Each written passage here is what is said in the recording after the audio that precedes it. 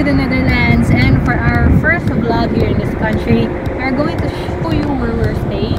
So we are here at the Residence Inn by Marriott. So this hotel is in Amsterdam, and it's just a bus ride away from the Amsterdam Central Station. So join us as we show you around the hotel and of course our room. Let's go!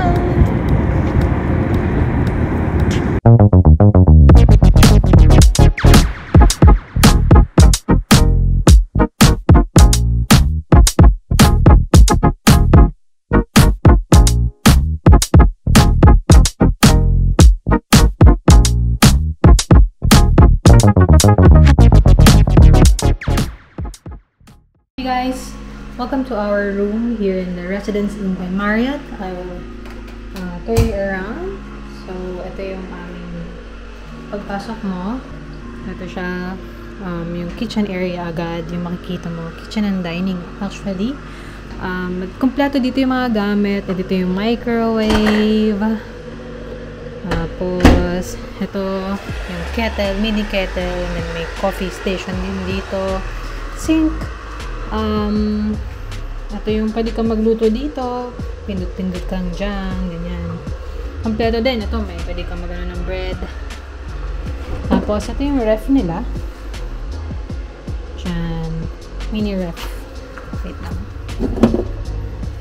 Tapos ito yung dishwasher, hindi ko mabuksan kasi ano pa siya ngayon, may laman. And then ito yung kanilang, ito parang emergency bag for fire extinguisher. Tapos may dishwasher na tablet, and then ito yung basurahan. Tapos ito ang dami sa ito, kompleto yung mga gamit dito, may plates and everything, mga baso dyan, madaming storage area na pwede. Tapos ano pa bang meron? Meron din silang ito pa yung lagyan ng mga spoon and fork. Tapos ito yung maganda dito kasi for 2 people especially, kami ni Daryl, ito dito kami kumakain.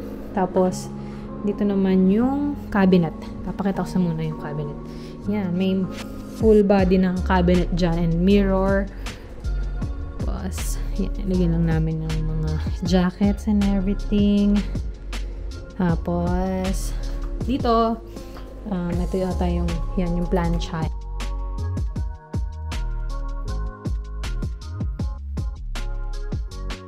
Tapos ito yung CR. You can see here a toilet bowl and sink with mirror and tissue, then storage area, towels, more towels. They also have conditioner, shampoo, and shower gel, and the shower. So this is for the control, for the temperature, and for the pressure.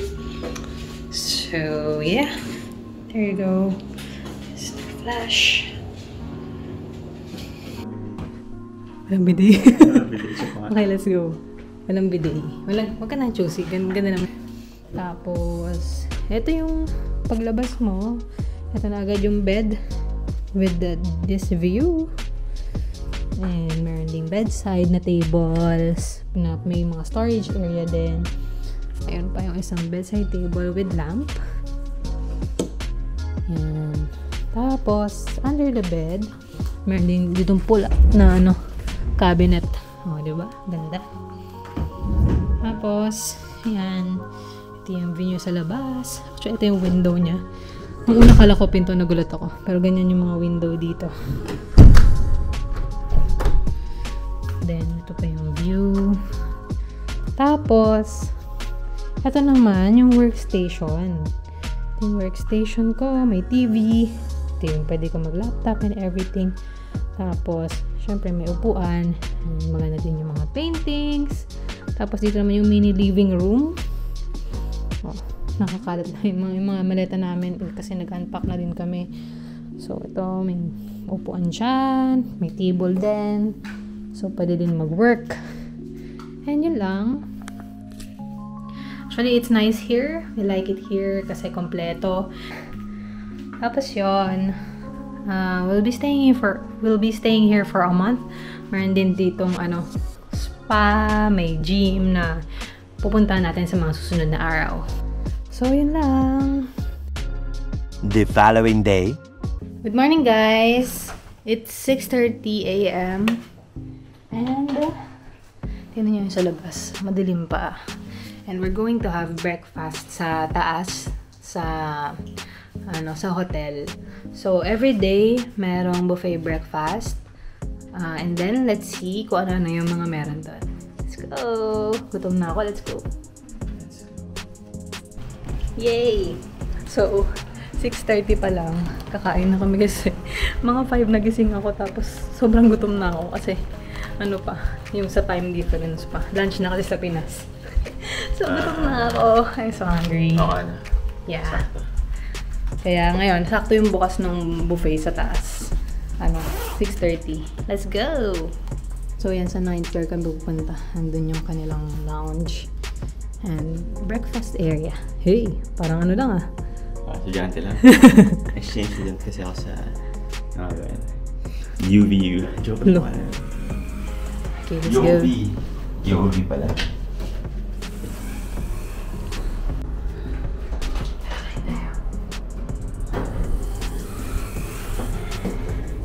So, ito tayo. What's for today? So, ito meron silang mga ganito na tea. Anong tatakayan nito? Tapos, dito yung mga cold cuts. Cheese and everything. Tapos ito mga cereals. Yogurt. Tapos, dito yung mga pastries nila. And fruits. Ano kukunin natin for today? Tapos, ito yung mga bread.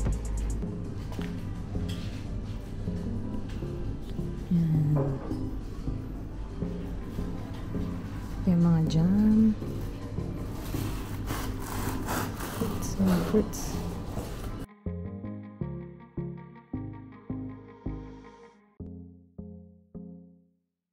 Then dito, pwede kang kumuha ng coffee, tea, o milk. Tapos ito, may egg. Bigat. Egg. Meron din sausage. Kahapon yan, bacon.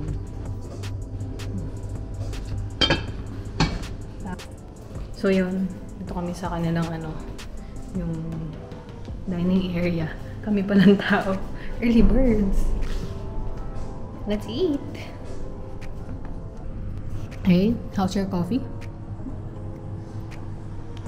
Sarap? Every night. Every night? Every night tsaka... Every day and night. 3 times a day.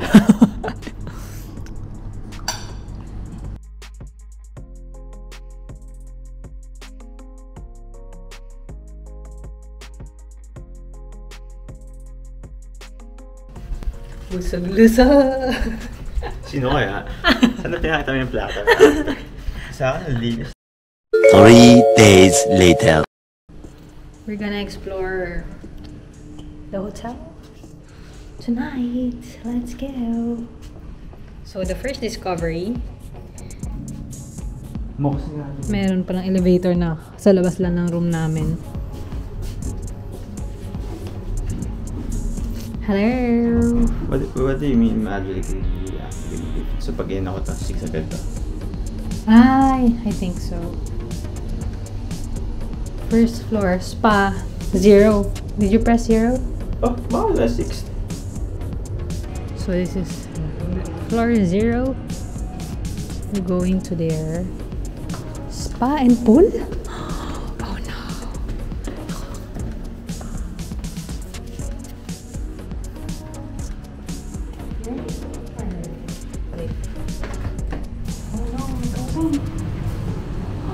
Look!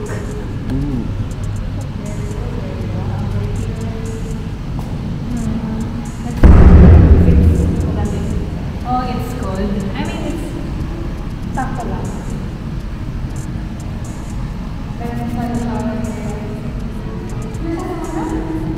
No way. Sauna. No? Wow. Jeez. Ano, game? Approximately 10 hours later. It's time for another sauna session. Sauna.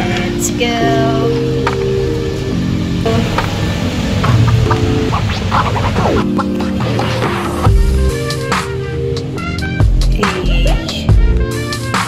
Hey guys, we just came back from sauna. How was your sauna experience here? It was nice. Sulit yung hotel. Grabe. Sobrang sarap dito. Tomorrow, magtry ako mag-swimming and mag-laundry. Let's go. The following day. Hey you guys, we're going to the gym. And this is our gym outfit. Yeah. Let's go. So, we're here at the hotel gym. It's 7 a.m. and we decided to go to the gym before we eat dun sa breakfast buffet ng hotel. So it's nice because they have a lot of equipment here. Let me show you first. So this is the gym instructor. My personal gym instructor. Can you tour us in the gym? First, look at my abs. Tabs. And this is the treadmill. Mm-hmm. This is the Treadmills. idle. Okay. How about this one? Oh, it's the same. This is the walkathon. Walkathon. Totoo ba? Yeah. And then they also have here the water dispenser. They have here something like this that we don't know because we don't usually go to the gym talaga. And then they have some weights over here and something that you can, you know. Yes.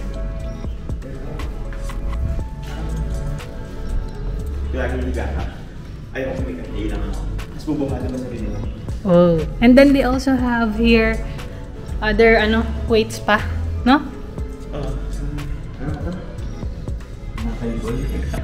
I don't know. And they have here the boxing thing. One time kasi nag-stretch lang ako. Whatever. Okay, that's it. They have also lavabo over there. The sink, they have the sink here and some towels for you. Okay, let's start. Let's go. Yeah, let's stretch.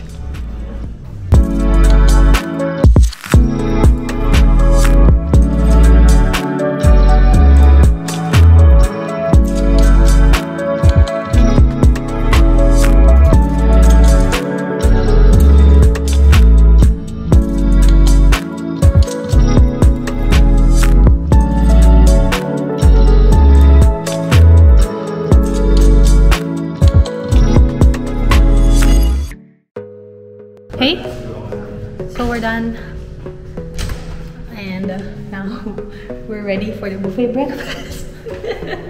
So later we're gonna show you the other amenities here. I think we're gonna try to swim downstairs, right? A few moments later. We're gonna go swimming. Sauna and swimming. Sauna and swimming.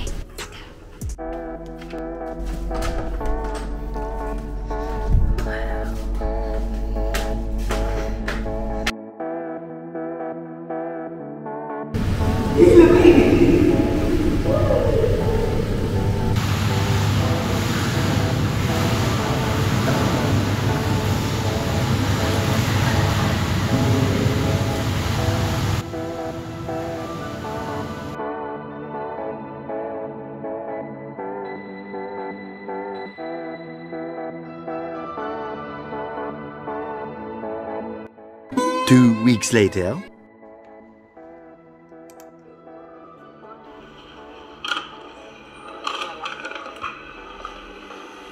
We're gonna do our try. They gave us, it's for free here in the hotel. They gave us ano din, sabon, soap, detergent. I think detergent tablets, something like this. We're here in the laundry room of the hotel. Laundry, the use of the machine is free, and also the detergent.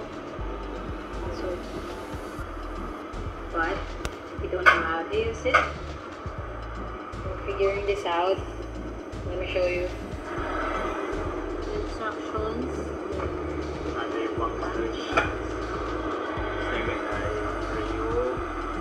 Google Translate is the key. Let's go. What's Bounty?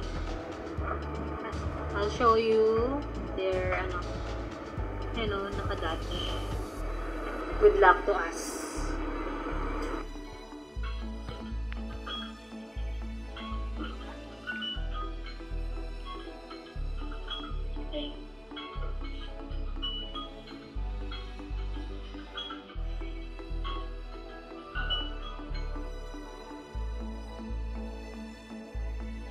Yes. One eternity later.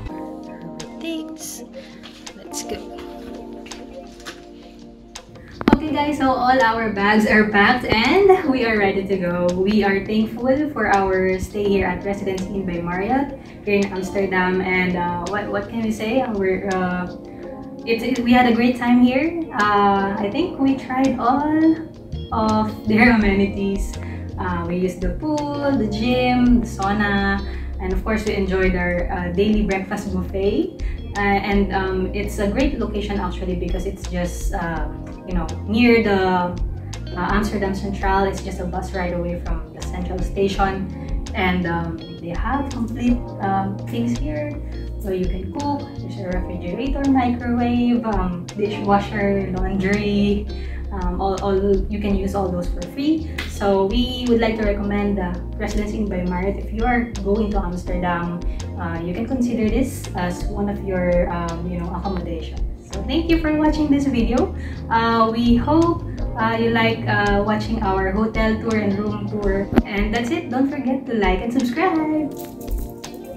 We're going. Bye. Dropping off the car. Bye.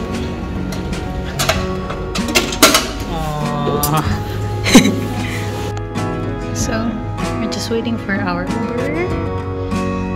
Bye.